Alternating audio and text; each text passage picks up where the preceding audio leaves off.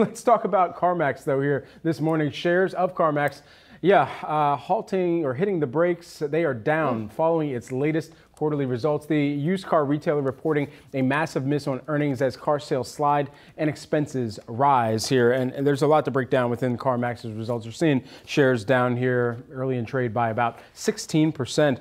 And particularly, they talked about some of the combined retail and wholesale used vehicle unit sales.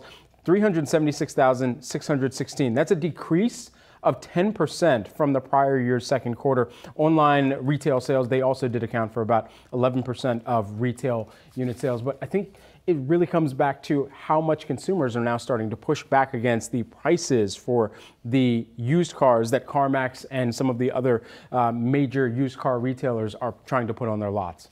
It's also an inventory problem at who they're selling to. Because it looks like used vehicle sales were actually up 2.9% ahead of estimates. But to your point, the wholesale vehicles are falling, which means that the inventory backup at whoever they're selling to means that they don't want to buy any more cars. So that seems like a pretty straightforward issue for them, right? Well, you're still, I think, seeing with this quarter in CarMax, and we're also seeing pressure here on Carvana and AutoNation, because now the expectations are that both of those companies will have challenging quarters. If you bought a car during the pandemic, right in the middle of the pandemic, you do not need another car. You're still probably paying off the car you bought from a Carvana or a CarMax or an AutoNation. So I think that's what you're seeing here in this quarter. And the interesting thing, too, is the number of now new or used car owners that are now saying to themselves, well, if they're going to give me even more money than what I paid for this vehicle just so that they can turn around and resell it, then, I might as well at least listen to the offer that they're putting on the table. And that's a considerable part of CarMax's business, especially when you've got as much money as you do going out the door to acquire some of those vehicles.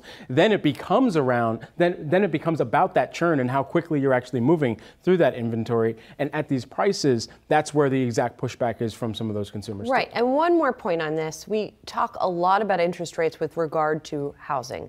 Don't forget the effect on cars, right? So this has got to be biting too. Third-party finance fees for the company below estimates at $2.7 million. So not just the finance fees, but just as indicative of what we are seeing in terms of financing, that it is costing you more to get the same car. Right. Even if the sticker price of the car doesn't change, even if the sticker price of the car goes down and the price that you're paying for that car goes down, you still could end up paying more on a monthly basis because interest rates have gone up. So that's got to hurt. Yeah, that's a great point.